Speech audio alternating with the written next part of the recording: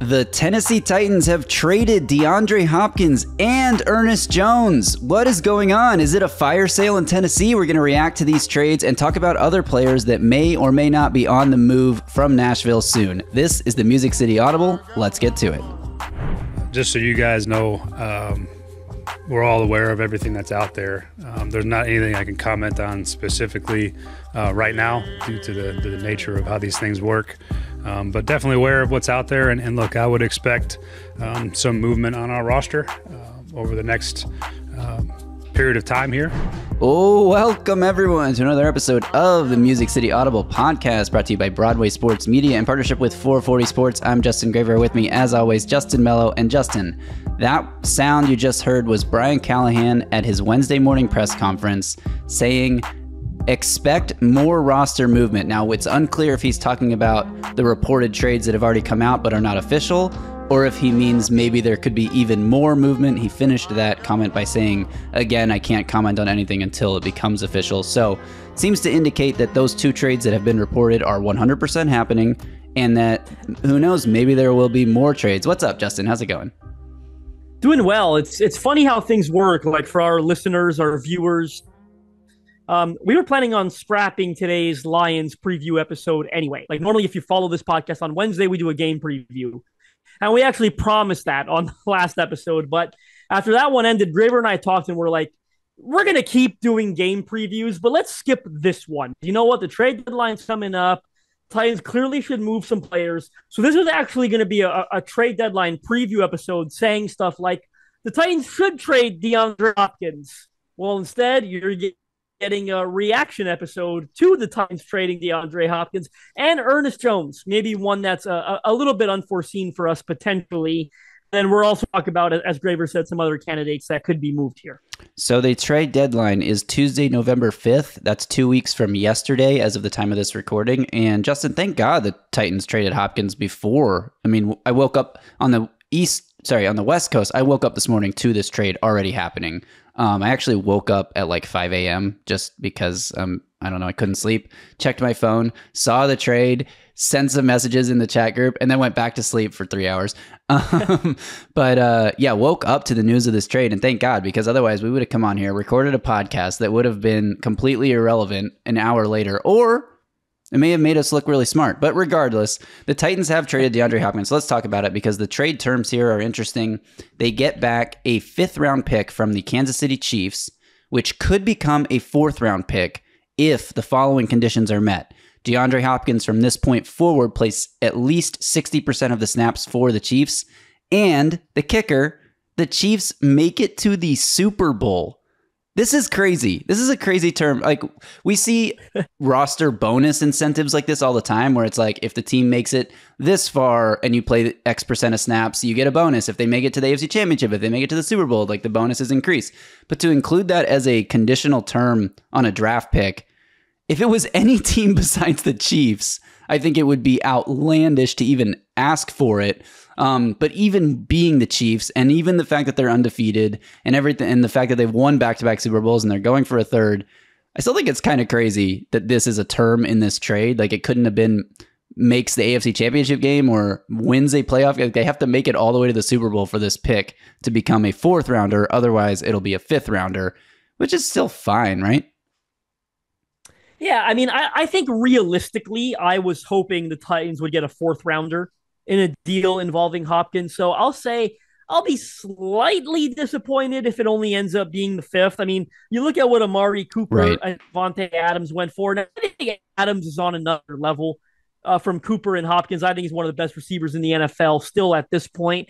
But Cooper, I think pretty similar, and he's had a pretty similar year to Hopkins. Like, he hasn't played very well. He's in an offense that was limiting his upside. He struggled with some drops. Like, Cooper's not having a great year, and Cleveland still got more for him, if memory serves me correctly, than Tennessee got. Now, again, I was hoping for a 4th. I still hope it ends up being a 4th. I'll only be ever so slightly disappointed if it's a 5th, because I think they could have done a little bit better. The incentives are a bit nuts, but hey, when you've won 2 Super Bowls and you're 6-0, I think you could realistically say, hey, this is a realistic incentive that we might hit. So, and hopefully they do, to be honest with you. I mean, I've got no dog in the, or no horse in the race, if you will. And I hope they get there so Titans get a fourth. I will say the NFL, and this is not a Chiefs podcast, but if you've watched the Chiefs this year, they're what, 6-0, 7-0, whatever the hell they are, and they're winning ugly. Oh, and yeah. that's a terrifying thought for the NFL. They're not playing very well at all. You know what this win streak reminds me of? Call me nuts. I got to relate everything back to the Titans. Remember when the Titans won like 5 games in a row in 2022 in the middle of the year when they beat like the Colts, the Commanders, and none of the wins were impressive? That's kind of like what this Chiefs, like Mahomes is throwing like the most interceptions in the league. He's got more interceptions than touchdowns. Like they are winning ugly. That's terrifying. Very realistic. They're going to get back to the Super Bowl. He is by far their best healthy receiver. Like they're throwing the friggin' Noah Gray and Justin Watson and Juju Smith-Schuster. Like Hopkins should be by far their best healthy receiver on the roster. Should play 60% if he stays healthy, and never say they should make the Super Bowl because there are some great teams in the AFC. We'll see what happens. The Bills, the Ravens are playing well, but they're the Chiefs, and they should, I guess, make the Super Bowl, and hopefully this becomes a 4th round pick. I will not say they should make the Super Bowl. Is there a good chance? Are they a top 3 team in the AFC chance to make the Super Bowl? Absolutely. But should is crazy. That would require a healthy season for the rest of the way for a team that has been extremely unhealthy and unlucky with injuries so far. But I do agree, if Hopkins is healthy, there's no question in my mind he plays 60% of snaps. Whether Hollywood Brown comes back towards the end of the season or not, that's not going to really impact it. Whether Juju Smith-Schuster comes back soon or not, I don't think it's going to have a big impact on Hopkins snaps. Like he inserts as their wide receiver 1 from day 1, and he's not practicing on Wednesday, so we'll see if he can even get into the game on Sunday. I don't know if that will affect the snap count threshold thing, if Sunday's game will count, because that seems kind of unfair.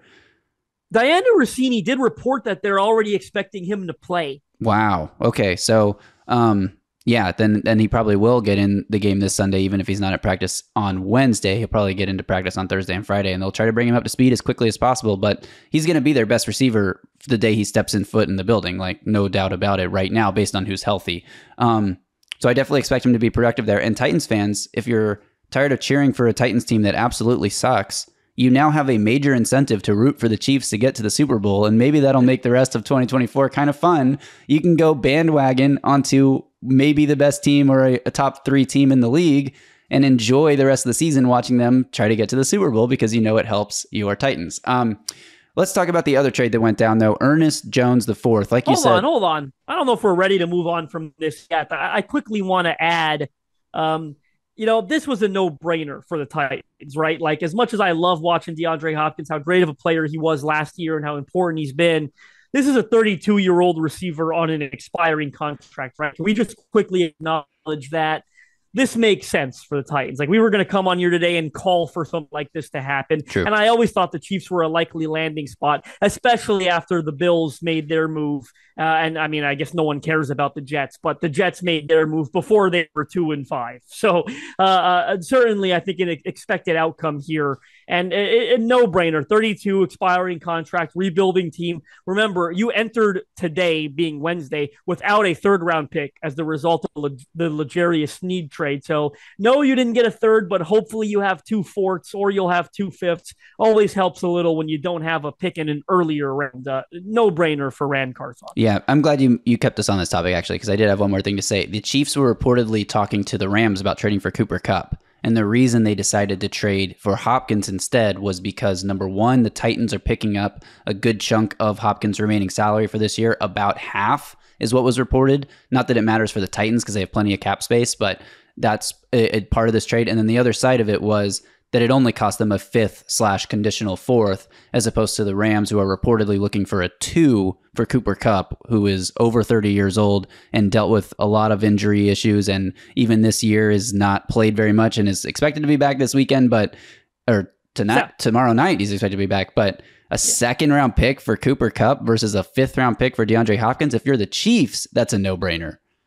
Yeah, but it sounds like you were describing Hopkins there too. Over 30, hurt this year. But big difference in the capital. Before we move on to Ernest Jones, the last thing I'll say is, again, slightly disappointed that the Titans picked up some of this salary and couldn't just get an outright 4th. That's all I mean. That should have given them an additional bargaining chip. Yeah. Look, they got Jarvis Brownlee Jr. in the 5th round last year and Cedric Gray in the 4th. So maybe the 5th is better anyway. No, all kidding aside, haven't given up Cedric Gray. But I do hope this ends up being a fourth because I'm not one of those unrealistic guys. They're going to get a second for DeAndre Hopkins. Knowing how the NFL works, I thought / hoped it would be a fourth. So still hope that that's the outcome here. So continuing on the trade news, the Titans trade linebacker Ernest Jones IV to the Seattle Seahawks for linebacker Jerome Baker, who should be a very familiar name to Titans fans. In fact, Justin, you and I recorded a just in case emergency pod. Titans signed Jerome Baker back in March. Never aired that one because they didn't sign him. And he ends up signing with Seattle after he took a visit to Tennessee, if you remember. He was dealing with a hamstring or a knee, or he was dealing with some kind of injury in the preseason training camp that he didn't play much. But he hamstring during the preseason, I think, yeah. But he's played in 5 games, I believe, this year for Seattle. The Titans give up Ernest Jones IV for Jerome Baker and a 4th-round pick from Seattle. So they trade, a 5-6 pick swap to the Rams for Ernest Jones, and then they flip him around for another linebacker and a higher pick. This is great. This is a great move from Ran Carthon. And I loved Ernest Jones IV. I thought he was playing outstanding here in Tennessee. Came in late in training camp, didn't play very much early the first week or two, but picked up the defense, I thought, fairly quickly and was making an impact on the field. Great as a blitzer, pretty good in coverage, had a pass deflection this past weekend in the last game against the Bills that they just got trounced by. But he played decently in that game, at least in the first half. And now he's out the door. He was on another guy that was on an expiring contract. So 2 players that were on expiring contracts, you turned them into draft picks, and another player in Jerome Baker, who's also on an expiring contract, to figure out. You have now 11 games to figure out if you want to retain him for next season. And Mike Herndon, our buddy Mike Miracles, pointed out on Twitter that he always thought Jerome Baker was a better fit next to Kenneth Murray because he's decent in coverage, whereas Kenneth Murray and Ernest Jones are sort of very similar players in terms of the aggressive downhill nature they play with. Now, in my opinion, Ernest Jones is a much better player overall than Kenneth Murray. And if you're going to keep one, I would have rather kept Ernest Jones. But this is a rebuilding team, so it doesn't really matter which one you keep at this point. Get the draft capital while you can. Bring in a player that may end up being re-signed next year, and we'll see what happens. Yeah, I want to add that the Ernest Jones, the pick swap with the Rams, by the way, that was in 2026.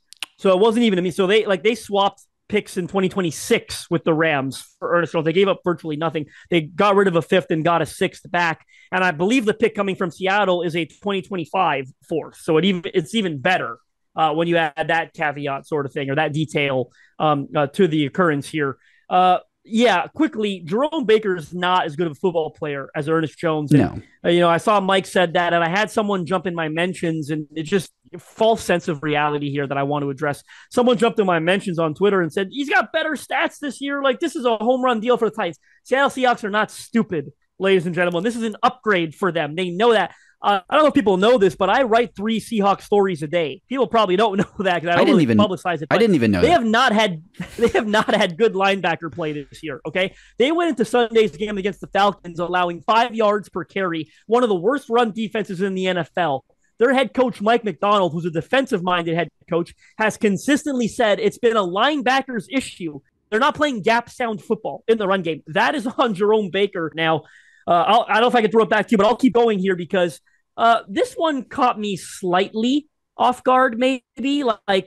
It didn't and it did. He's on an expiring contract. They need assets. That's why it doesn't catch me off guard. But the reason that it did is I thought he was playing really good football. He's still a young player, and I thought they would have had interest in re-signing him. You can say the same thing about a Dylan Radins, right? If they traded Dylan Radins right now, who's a young guy in a contract year that's playing starting caliber football for them, we would say, well, yeah, he's on a contract year, but I thought they'd re-sign him to be the right guard next year. I guess the one difference is, linebacker, not a premium position. No doubt about that. It's a non-premium. They drafted 2 linebackers in April in Cedric Gray and James Williams. Cedric Gray, by the way, is getting close to making his debut. It sounds like he's going to be activated off IR and practicing really soon. They got a linebacker back in Jerome Baker. They could play right away. next to Kenneth Murray. They drafted James Williams in the 7th round, and they've got Jack Gibbons, a guy that they're also comfortable with playing if push comes to shove. So it's a crowded linebacker room. You add in Jerome Baker's probably the best one in it, and besides Kenneth Murray in terms of who's going to play right now. And on top of it, look, a 4th round pick, even if they were interested in keeping Ernest Jones, re-signing him, I could see why maybe a 4th round pick convinced them. Like, say what you will, this is a much better piece of business than the Hopkins deal, right? Like, this is way better value. I couldn't believe they get a 4th round pick for an Ernest Jones and maybe a 5th for DeAndre Hopkins. Now, ideally, you added 2 4th round picks on Wednesday, and now you've got 3 4th round picks in April. That more than probably makes up for not having the 3rd, even though your 3rd is going to be really early because you suck. It still stings to not have it, but having 3/4 would be great. Really shrewd piece of business. I mean, you turned a 2025 5th into a this is going to be confusing. You turned a 2026 5th into a 2025 4th and 2026 6th, right? I think I said that correctly there. And Jerome Baker. Think of him what you will. Probably 11 games for Jerome Baker, because I think it's more of a toss-in than I think people realize. Yeah. But if he does... Look, I don't think there's a rule. Could you re-sign Ernest Jones in the... I guess not re-sign, but could you sign Ernest Jones in the offseason? I mean, probably not, but never say never. That deal would look so much better if you did. But ultimately, I was a little biased. This is a good football player. I thought could be a building block for this defense, but you can never guarantee he was going to re-sign when you're on an expiring deal and you get it off that blows you away, because I think this one blew me away. A 4th round on an expiring deal, you got to take it. Yeah, absolutely. I do think this trade shocked him. I mean, it absolutely shocked me. I'll say it. Like, not because I don't think the Titans are in fire sale mode, which they clearly are, but we didn't know that until we woke up this morning and these trades started happening that were like, oh, like any trade that happens from this point forward will not surprise me at all, because now it's like basically everyone is up for grabs if they can get good value for them. But before the trade happened, like, we had heard some rumblings about Hopkins. Oh, one other thing I meant to say about Hopkins, Brian Callahan officially lied to us for the first time ever, like that we know of. What did he say? Because in Monday's press conference, he said that Hopkins was dealing with some lower leg thing that kept him out of the end of the Bills game, and that if he had been healthy, he would have gone back in. And we now know that clearly they were holding him out because they were planning to trade him. And Brian Callahan has been very forthright and honest pretty much since he started this job. And this is the first time that I think we can say you're telling me he didn't know what was going on? Give me a break. I'm not as confident as you are, I'll be honest, because these things sometimes develop quickly. Like today's Wednesday, that was on Sunday. I don't know if the Chiefs. But we heard rumblings. We heard rumblings on Sunday. No, but we heard rumblings already that Hopkins was potentially going to be moved, and that's potentially why. I think for the most part, though, that was dot connecting, right? Like I could have told you Amari Cooper was going to be moved. He's an old receiver on an expiring contract on a terrible football team. Yeah, but this is crazy to me. Then if the Chiefs were trading for a guy who was too injured to play in the 4th quarter, in the second half, essentially, of that game, why would they be trading for him? So to me, like, this is a clear example of Brian Callahan saying one thing for the first time that we can document and knowing something else is actually going on. But anyway, back to Ernest Jones. This did surprise me because, yes, I just thought that, like you said, he was playing well. I mean, he's one of the best players on their defense if you just look at, like, pure skill and talent as a defensive player. And he'd been playing like it. And I think going to Seattle and playing for Mike McDonald, he's going to be playing at an all-pro level. I'm not saying he's going to make an all-pro this year, but Mike McDonald's going to get Ernest Jones playing at a very high level. He's going to be the Roquan Smith of that Seattle defense that Mike McDonald had in Baltimore when Roquan Smith was playing like one of the best linebackers in the league and still is. Like, that's the role Ernest Jones is going to fill, and he's got the skill set to really thrive in that environment. And I don't want Titans fans to look back on this and say, man, we should have kept this guy. Look at him. He's an all-pro linebacker, and all we got was a 4th-round pick for him, because I feel like that's going to happen in the next year or two, especially if he re-signs with Seattle. Like, that's the Mike McDonald defense relies on that linebacker to be excellent. And you're saying, Jerome Baker and the other starting linebacker there were not performing up to par, and that's why Seattle's defense hasn't played well, because Mike McDonald needs a really good linebacker in the middle of that defense to execute the whole scheme and make it all come together. And we saw Isaac Guerrero run for like 75 yards on that last play of that Seahawks Exactly. 49ers game last Thursday before they sealed the deal with a Kyle Juszczyk touchdown. But so Seattle's run defense not been good. And we'll see if Jerome Baker can be any better. Justin, let's move on to our surging performer this week, brought to you by Chris Gates Fitness and his online fitness training camp. And my surging performer is Ran Carthon, because Ran Carthon last year had the chance to do this fire sale thing that the Titans are clearly doing right now. I'm going to play a sound from Black Ops 2 if anyone remembers playing this. Nazi zombies fire sale sound, because the Titans are in fire sale mode right now, and thank God. Ran Carthon recognized this year, and maybe he tried to do it last year and Mike Vrabel stopped him. We'll never really know the answer to that story. But last year there were all the rumors about Derrick Henry and any other potential trade candidates, and no trades happened. The Titans were like stuck between rebuilding and trying to compete. And this year, they know what they are.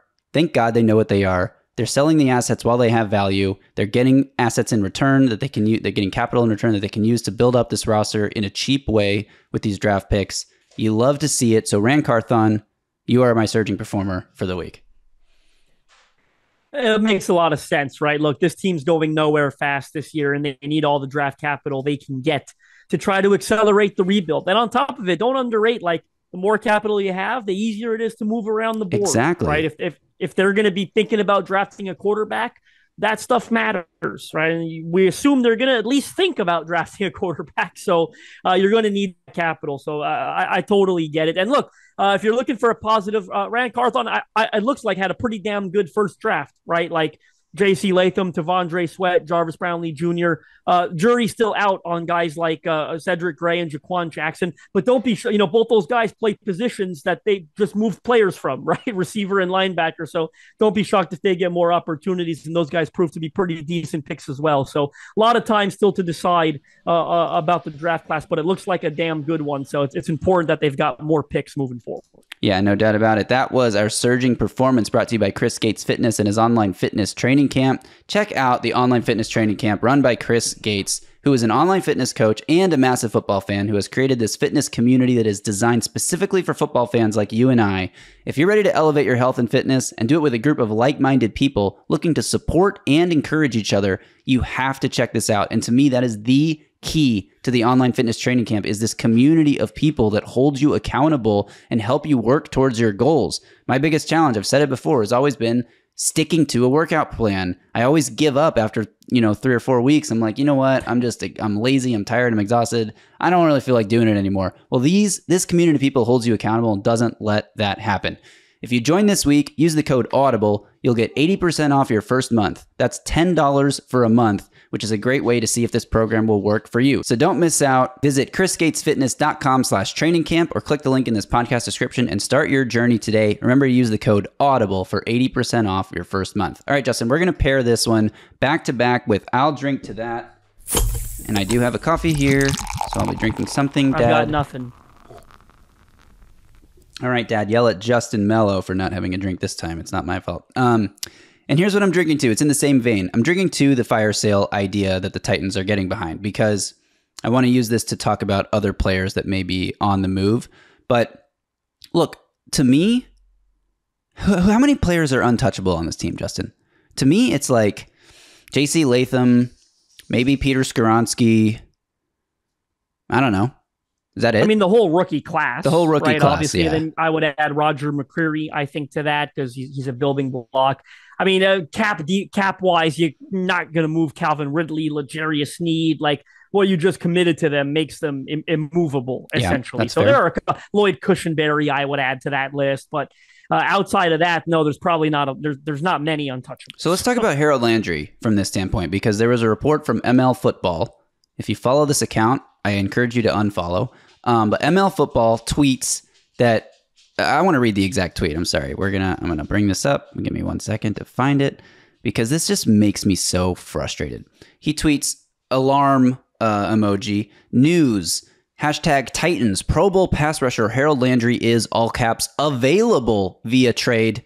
Of course, via what else would it be? Via trade, and is highly sought after by multiple contenders. Landry has been strongly linked to the Lions, Falcons, 49ers, and Commanders by front office personnel. He has recorded 12.5 sacks in his last 17 games. That's the full tweet. No, Harold Landry might be available via trade per sources or according to other reporter who may have had this report. Like, if you're going to tweet something like this or report something like this and you don't list a single source, even just to say per sources, like, let me know, person reading this tweet, that you have talked to people who told you this, or that you're resharing a report from another reporter who had sources. Like, the fact that you can just tweet this and people are running with it. I know a lot of people, a lot of our listeners and a lot of our followers are smarter than that, but there are so many people reporting out there. According to ML Football, Harold Landry might be traded to the 49ers. It's like, based on what? I need more than that. Based on what? Based on who said that? Based on you saw the Titans trade 2 players and Harold Landry is a player that somebody might want to trade for. And so you're going to throw this tweet out there. And if it happens, then you can look back and say, see, I was right. I had sources. I hate this kind of reporting. Sorry for the rant in the middle of I'll drink to that. But what I'll drink to is the Titans having a whole roster full of players that they are willing and ready to say, you know what? You did great for us. We appreciate your contributions. And now we're going to move you for a draft pick. Well, I kind of want to get into which guys we could see moved from here on out. So let's lay it out like this. The Ernest Jones deal, to me, proves, and to a more of extent Jones than Hopkins, that every player on an expiring contract is probably available, right? So that's, the ones that come to mind immediately, the veterans. And look, I don't know that they're going to get a single phone call on these players. So I'm not one of those guys. It's like, these guys are definitely going to get traded. No, there's got to, it takes 2 to tango. Does anyone call about Tyler Boyd? I don't know. Does anyone call about Nick Folk? I don't know. Does anyone call about Quandre Diggs? I don't know. But 3 guys that would make a lot of sense, right? They're way up there in age. I mean, Nick Folk's like 74. Those other guys are fairly old as well. There's a chance they'd love to move those guys. I think if they get an offer, some of the lesser known guys on expiring deals, a Sebastian Joseph Day, I see him to a lesser extent like Ernest Jones. He's on a 1-year deal. I thought maybe you could re-sign him and he'll play a small role on your defensive line moving forward. Well, who knows, if they get a good offer to a lesser, I don't think they're going to move Radins. I just think right guard is a spot that's more important for them. They got enough struggles up front. I can't believe we're in year 4 and talking about re-signing Dylan Radins, but life comes at you fast. You never know. And I actually do think they're going to re-sign Dylan Radins. So I don't think they move him. Daniel Brunskill, probably not, but look, he's got several years of good tape, or decent tape at least, as a starter. Offensive line is a pandemic around the NFL. Everyone needs better players there. Maybe you can convince someone for a 6-7 swap or something along those lines. But let's, those are the ones that are obvious expiring deals. Let's get into some of the bigger realistic ones. Like you talked about the Harold Landry report. I'm super torn on this one, because I realize, he's not ancient, but he's 28, creeping up there on 30. But he's pretty damn good, right? Like, yeah, he's not an all elite, all pro type. We have this conversation all the time. That other spot opposite him at edge is already so bad. What is this team? And I'm not talking about this year. Who gives a shit about this year? But who the hell's starting for you on the edge next year? Like, you got to go out. If you trade Harold Landry, you got to go out and get 2 legitimate starting edge rushers, a very expensive position, a position that's not easy to come by. High-end guys. You already need 1 of them. You need 2 if you trade Harold Landry. I wouldn't be overly anxious to get myself into that kind of situation. You're not getting a first-round pick for Harold Landry. Who are we kidding? I don't think you're getting a second. Look, if you get a second, yeah, you probably make that deal. If you get a third, I think you're on the 50-50 fence, I think is probably how I would treat it.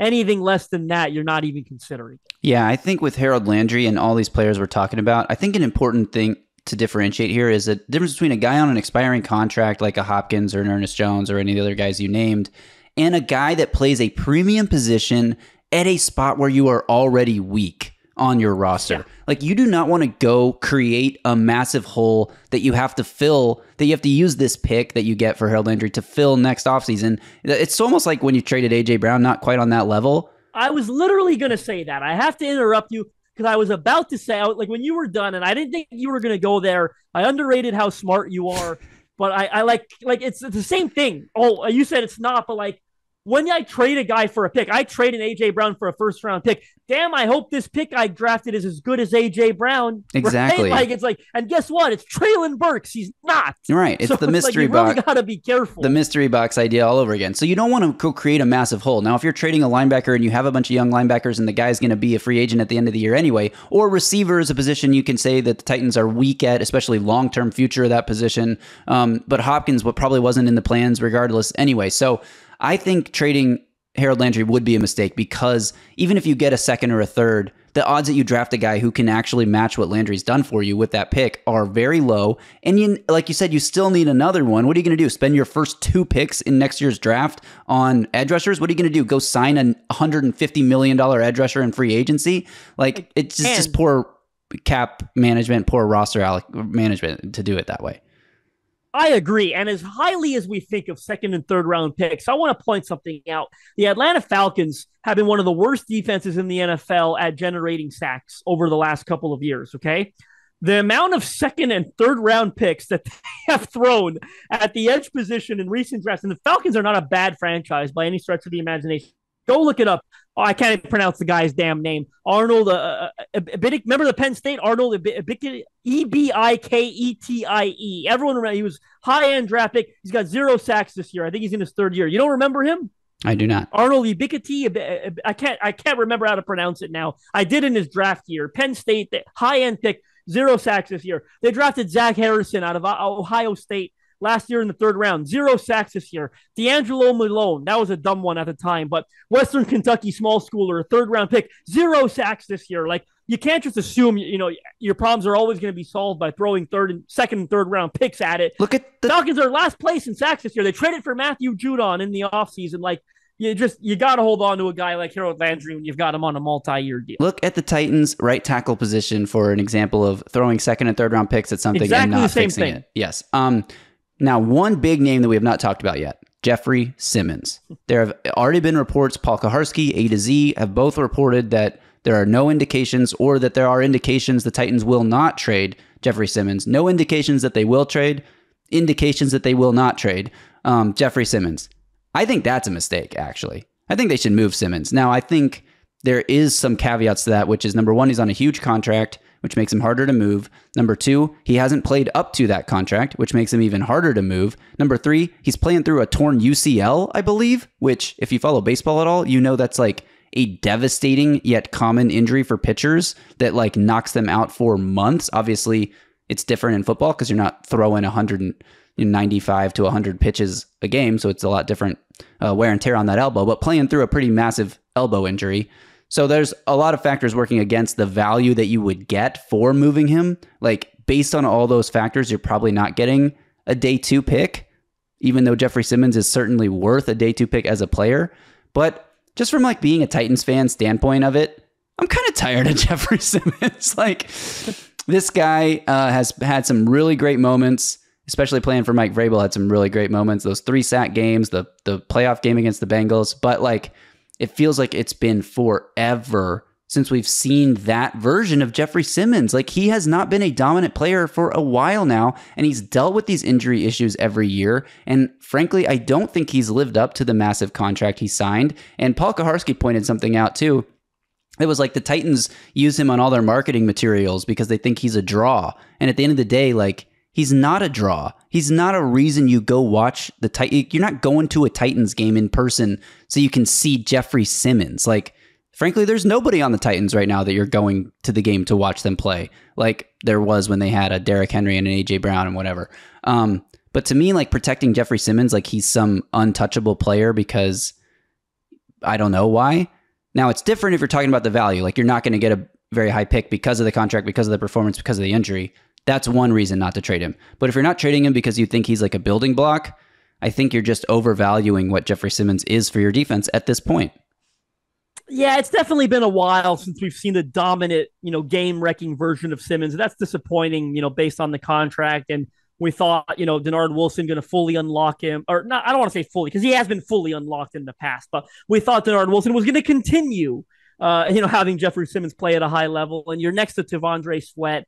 It's hard to fathom why this year has probably been the worst of Jeffery Simmons' career in all honesty. Paul Kaharski, I don't want to say, I'm not going to say hates the guy, but he goes in on him quite frequently. There have been a lot of tweets, a lot of stories written recently about how he thinks not nearly as good as they think he is. Everything you just said about him not being marketable, blah, blah, blah. They've shoved him down our throats, he said at one point.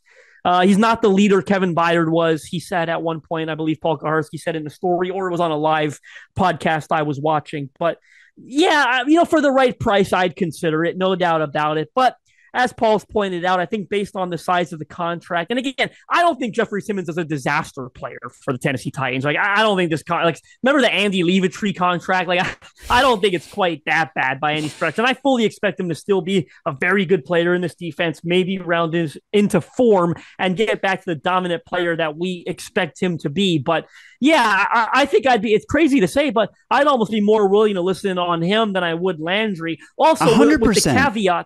With the caveat, though, I'd also expect, I would think, if they got offers for both, I would think the offer for Simmons would be better than it would be for Landry. Maybe I'm wrong there, but thinking that, I would take that into account and say, yeah, I'd be more willing. I don't expect it to happen, though. I don't think they're moving either Simmons or Landry. Famous last words before we've got to do the immediate reaction to them trading one of them, but I don't think those guys are getting moved.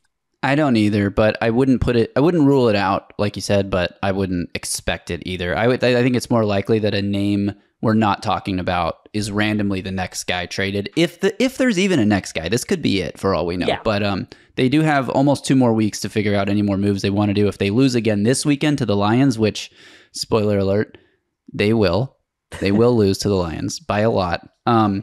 You know what, Justin? Let's wrap up. I'll Drink to That. I'll Drink to That brought to you by Sinkers Beverages, the premier wine, spirits, and beer store in East Nashville, serving the community since 1985. Their knowledgeable staff is proud to help you with large parties, themed events, or finding something unique for a special occasion. From birthday parties to milestone celebrations to everyday moments, Sinkers can help with the right drink for every occasion.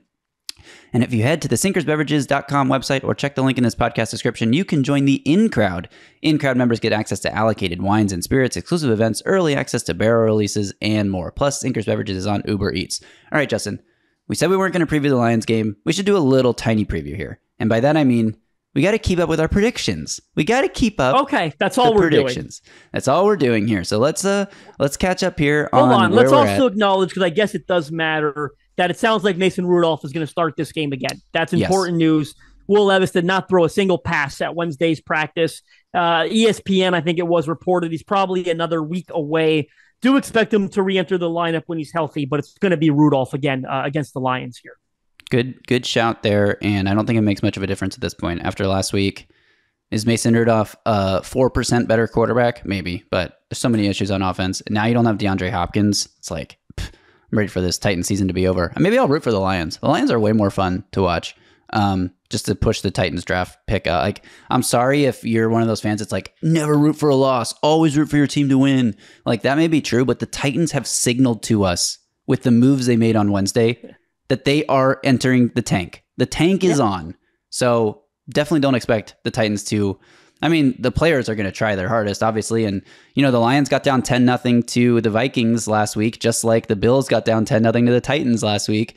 And then they sort of pulled the Bills, the Lions did. The difference is the Vikings offense didn't completely die the way the Titans did. And they also got a fumble return touchdown from a David Montgomery fumble in that game that kept the Lions pretty much in the game. Without that, the Lions would have lost by 2 scores probably.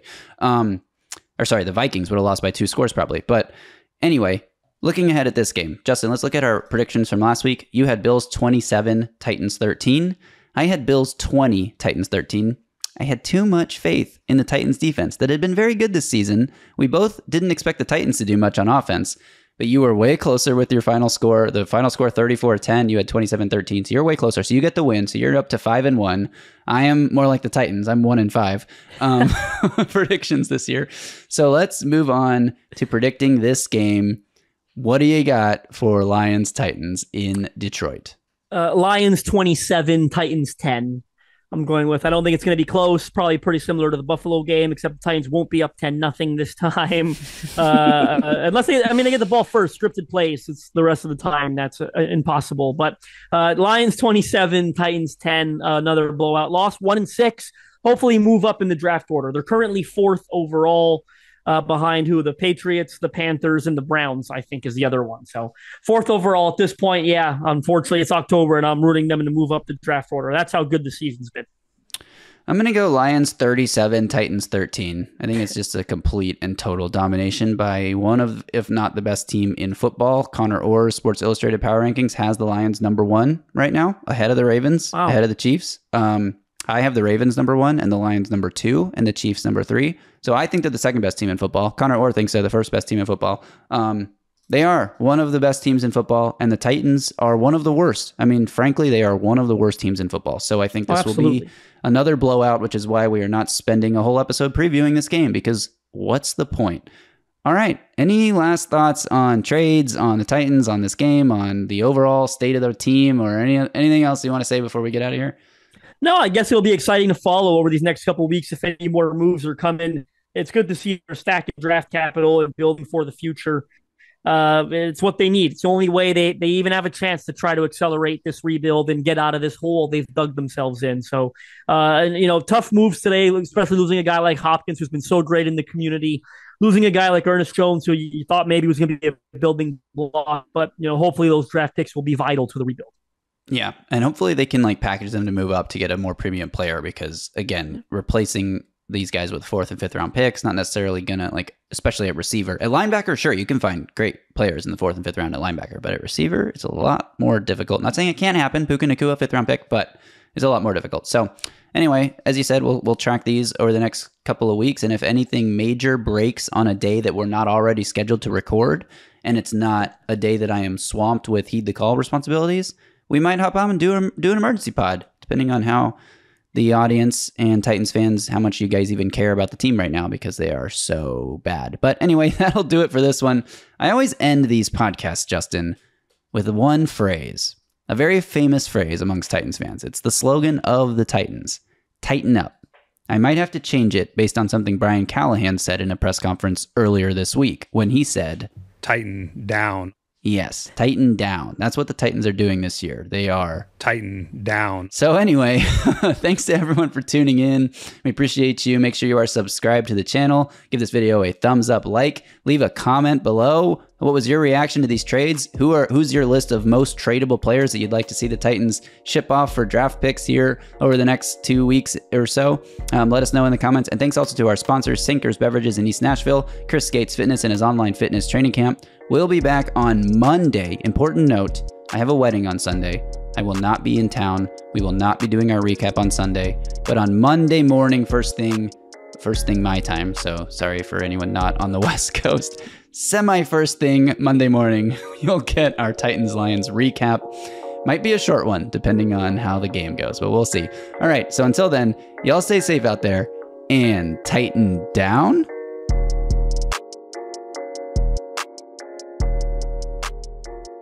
A Broadway sports media production.